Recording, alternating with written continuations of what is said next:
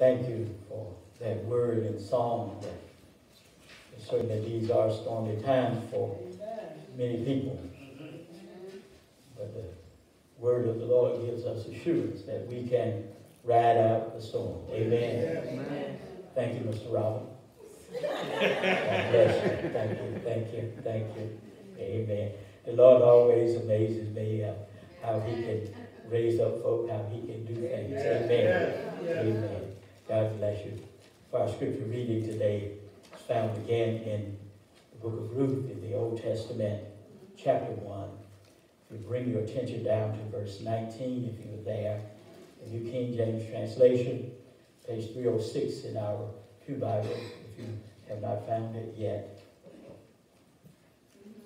Ruth chapter 1, beginning at verse 19, says, "Now the two of them went until they came to Bethlehem. And it happened when they had come to Bethlehem that all the city was excited because of them. And the women said, 'Is this Naomi?' But she said to them, 'Do not call me Naomi. Call me Mara. For the Almighty has dealt very bitterly with me. I went out full, and the Lord has brought me home again empty. Why do you call me Naomi, since the Lord has testified against me, and the Almighty has afflicted me?' So Naomi returned, and Ruth the Moabitess, her daughter-in-law, with her, who returned from the country of Moab. Now they came to Bethlehem at the beginning of barley harvest."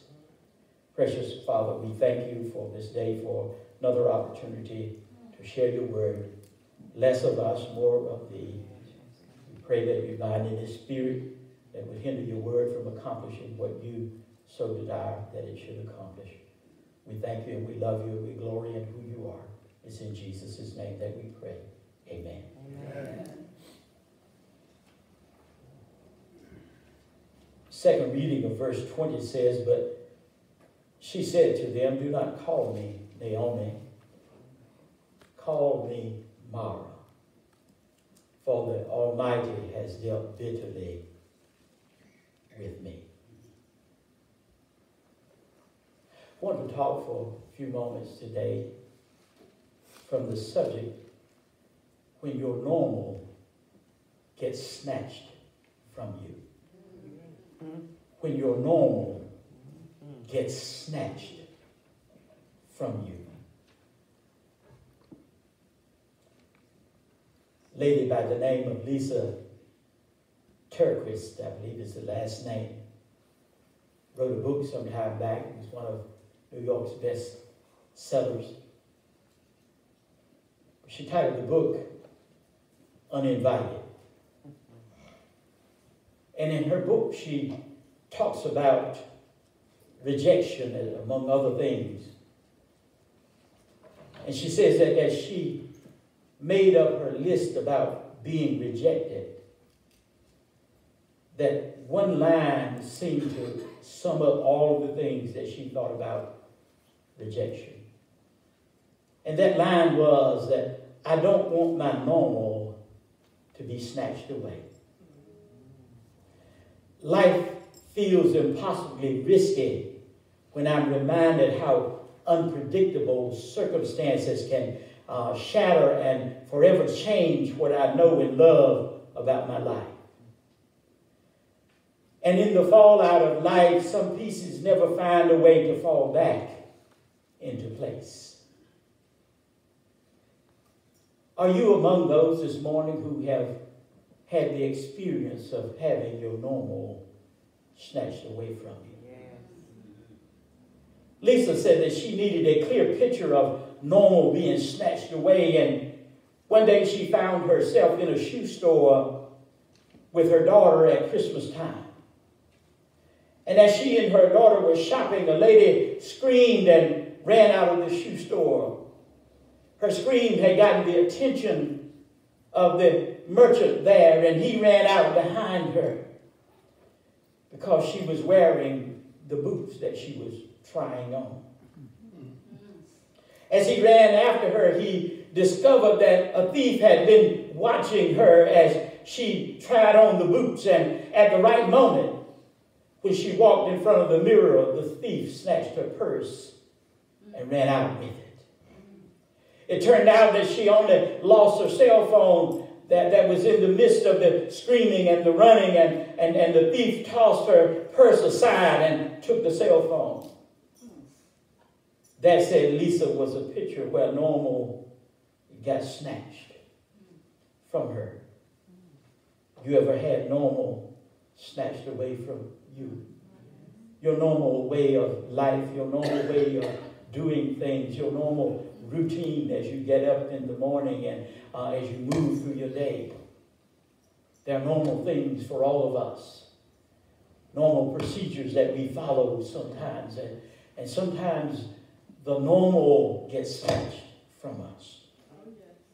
As we look at the story of Ruth and Naomi, we can see a picture of normal getting snatched from us. They have experienced famine. They've been experienced, as our old people used to say, from hand to mouth, because there was no bread in the land.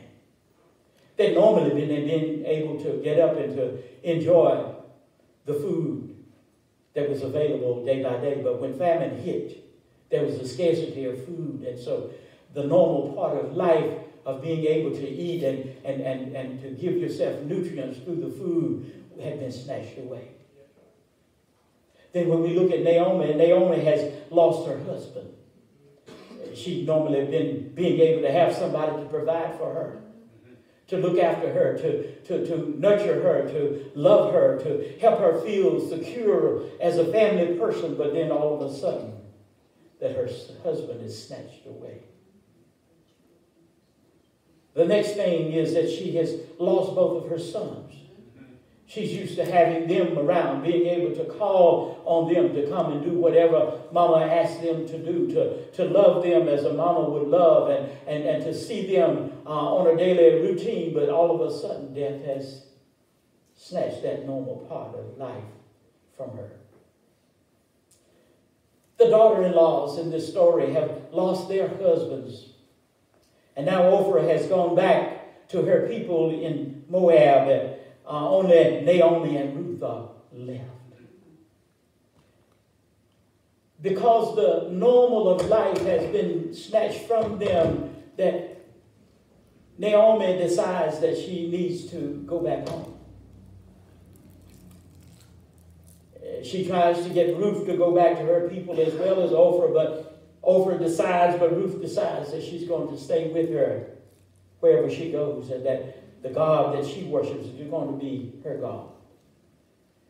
The journey back to the land of Judah, and they are examples of people adjusting to what we call today a new normal. New normal is when we realize that life is not going back the way it was before. Naomi, Oprah, and Ruth realized that they had to adjust to life in a different way. I thought maybe that it would go back, I could get a little younger, I could feel a little more spunky. But I found out that I have to adjust to the new normal of life, that there are aches and pains, and there are some grunts and groans sometimes now when I sit down and when I get up, and that's the new normal that I have to adjust to. What used to be a normal way of life when I could jump out of the pack house door, have to adjust to that now and realize that if I break something, it takes longer to heal than it used to. What used to be normal is now different. They couldn't stop the famine, and they couldn't bring their loved ones back as they wished that they could, and so they had to adjust, and they had to keep living. So Oprah returns to her people, but Naomi and Ruth journey to the land of Judah together. They journey as a part of the new normal. Ruth and Naomi needed one another because in the process of adjusting to the new normal, we need somebody else in our lives. We don't need to go the journey alone. We need somebody beside us that will help us and that will encourage us. That's why Jesus gave the encouragement in Matthew 11, 28 and 29. that he invites us to allow him to share the burden with us, that he tells us to come unto me, all you who are heavy laden, and I will give you rest. Take my yoke upon you and learn of me, for my yoke is easy and my burden is light. That he invites us that in the midst of our getting adjusted to the new normal of life, that we allow him to be yoked up with us, that we might be able to find strength. So Ruth and Naomi, they journeyed together back to Ruth's home, to Naomi's hometown, and to Naomi's relatives. I call it the opportunity to be able to go back to the foundation. And I look at it in the times in which we live, my brothers and sisters, and I say to myself that I believe that the Lord is calling us back to the foundation, to the real thing, to the things that are important in the times in which we live. All of these other things that we thought were important, that we find out that they are of less important in times like these, because we have to adjust to the new normal. Amen. When we look at their lives, that they set the example for us when we have trials in our life. They set the example for us of how to deal with the new normal of everyday living. Our new normal may not be somebody else's new normal, because again, as the lady in the story, her purse had been stolen, that if all of that identity and everything had gone, that would have been her new normal. She would have had to deal with that. Somebody else experiences death. Some have experienced cancer. Some have experienced diabetes and have to adjust your diet, have to adjust your way of living, and that becomes the new normal of life. But Jesus promises to be with us in our adjustment to that new normal of life. 1 Thessalonians 4:9, as Paul was encouraging the church, and he says, but concerning brotherly love, you have no need that I should write to you, for you yourselves are taught by God to love one another. Jesus said to the disciples that by this shall all men know that you are my disciples, because of the love that you have one for another. So even in times like this, when we have to adjust to the new normal, we still have a responsibility of loving one another, of letting the world know that we love one another, so that the world might be drawn in because we love and we care for one another. We must be careful, my brothers and sisters, in our isolation, that we don't let the devil destroy our hope. He loves to isolate us, loves to catch us all alone and to work his deceptive strategies. Remember that he waited and he watched to catch Eve away from Adam in the garden, that he might tempt her. He waited until Jesus had been in the wilderness for 40 days and was hungry when he tempted him to turn stone into bread. And so in our times of isolation, my brothers and sisters, it may get worse. We're praying for the better. But if it gets worse, we must be careful in our isolation that we don't allow the devil to attack our minds to where that we become depressed and we get bent all out of shape and we lose our hope, because that's what the devil wants us to do. But be in remembrance that the Lord has promised that he'll be with us always, even unto the end of the age. That's why he sent his Spirit back, so that his Spirit can comfort us when we are adjusting to the new normal. Oh, yeah. Let us use our times of crisis to produce growth rather than dysfunction. And when we look at the life of Ruth and Naomi, that's what they did, that they learned to allow their lives to become more productive. When we look at Naomi, her circumstances didn't collapse because of her inability to cope. That she was able to cope with what was going on. She had somebody else along with her, and she had that hope of being able to reach back to home and find the foundation that she needed to be able to find the help that is needed. And so we, my brothers and sisters, need a network of people around us. That's why it's important in times like this to call one another, to share with one another, to encourage one another. We have to rely on family, and we have to rely on friends. And I don't know about those of you here, but I remember in my growing up, and most of you probably grew up the same way, and sometimes we stray away from those things. But we need to encourage what we used to do around the breakfast table, that and especially on Sunday morning, that we had devotion, and somebody would say a verse, and if you were the youngest in the family like me, somebody might hunt you because you didn't know a verse until you said, Jesus wept. there. Yeah. And so in times like these, we need that network of family around us, that we need that devotional time. And that was one of the things that I was listening to Dr. Tony Evans this morning, and he was saying about our families, and he had his children up there, and they were talking about their upbringing and how that those things that they experienced then will help them to be able to get through that crisis now. And I want to share with us and encourage us today that when the normal is snatched from us and we have to adjust to the new normal, that the foundations that were instilled in us, that if we'll let those foundations reign, if we'll let those things come back to us, those are the things that will get us through. Those are the things that will help us to be able to adjust to the new normal, because most of the time when we have tragedies, things don't go back the same.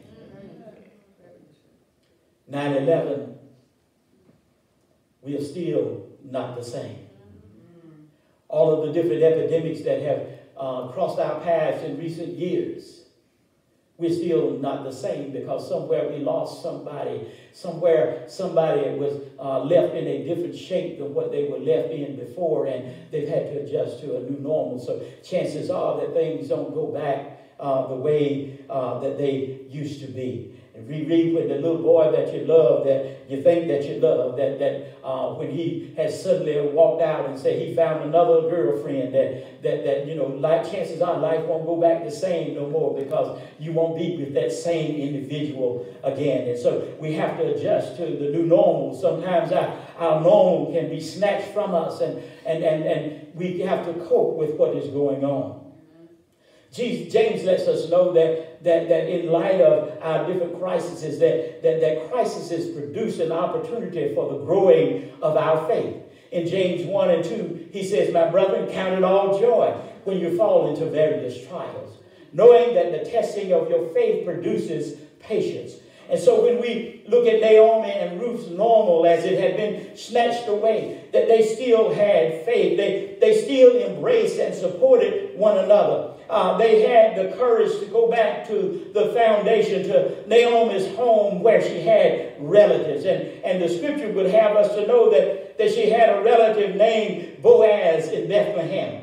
But Boaz was not just any relative, but chapter 2 says that he was a man of great wealth. And they didn't just land in Bethlehem at any point of time, but it was the beginning of barley harvest. And that meant that Ruth could go out and that she could glean grain from the fields, and she and Naomi could be able to survive. And so as a part of adjusting to the new normal, that they have to do some things to fend for themselves. And you and I have to do things sometimes in the adjustment of the new normal to be able to take care of ourselves, to take care of our household, to take care of our families. Oh, yes.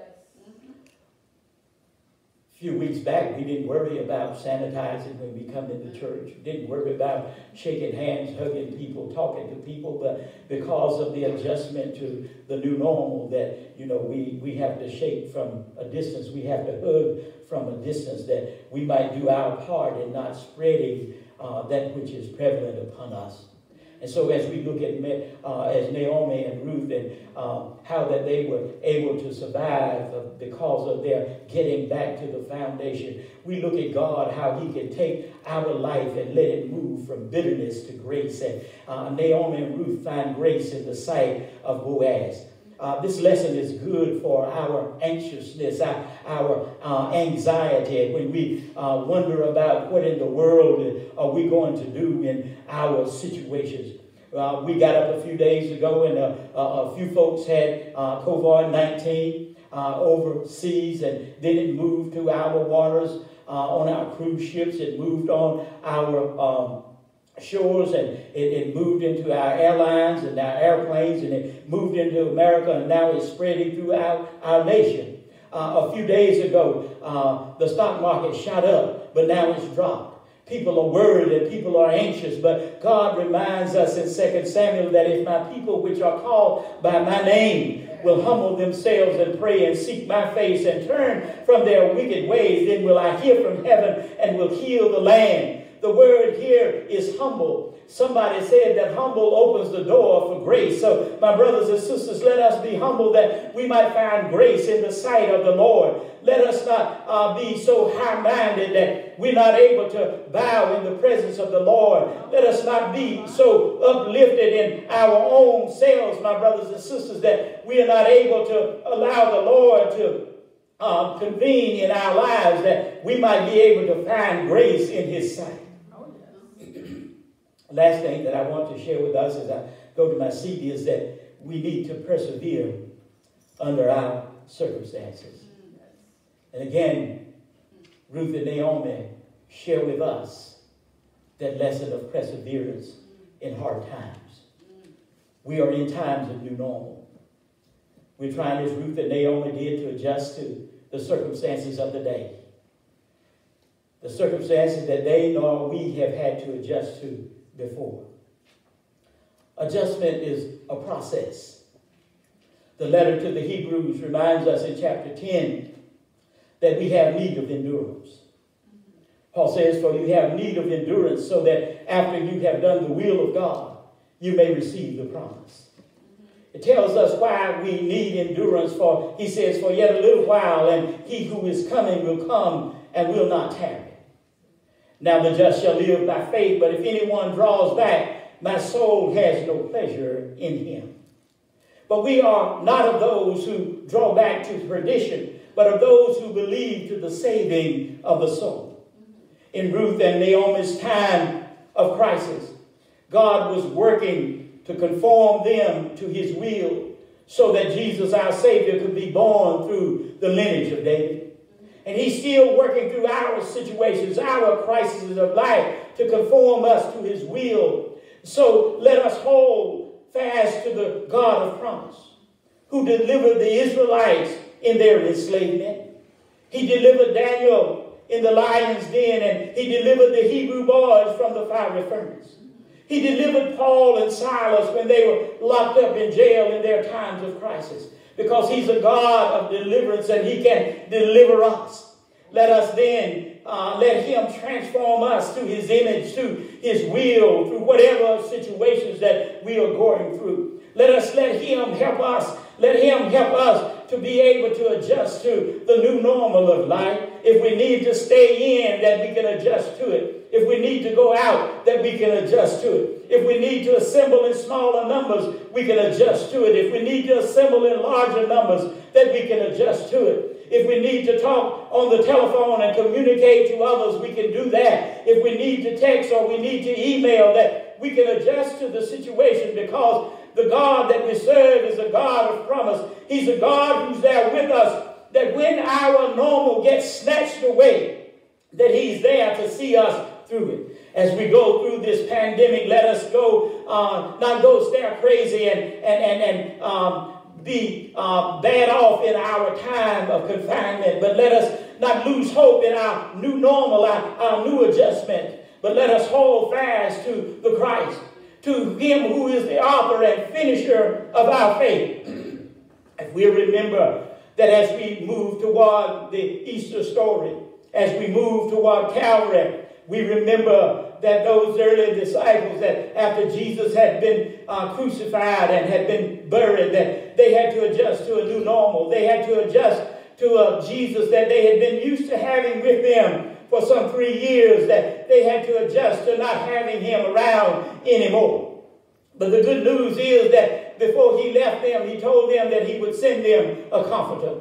And he said that the comforter will be with you always, even unto the end of the age, the end of the world. And we have that same spirit with us today, my brothers and sisters, that helps us to adjust through our new normal. That whatever life is throwing at us, that his spirit is there, his presence is there with us to be able to help us to cope, to be able to help us to adjust.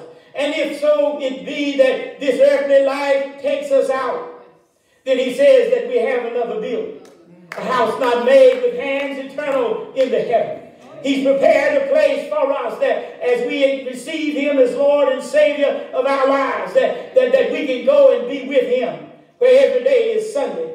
Sabbath has no end, where there are no more crises in life, where there is no more sickness, where there are no more viruses to plague us. There are no more bills and no more heartaches and no more headaches, but we have to receive him as Lord and Savior so that when this earthly life is over, that he can call us up and welcome us home. And he can say, well done to us. You ever had your normal snatched from you? Naomi, Ruth, and Oprah give us examples of how to get on with life, how to face the new normal so that we can still be victorious. As we stand together, the door of the church is open. The invitation to Christian discipleship is extended.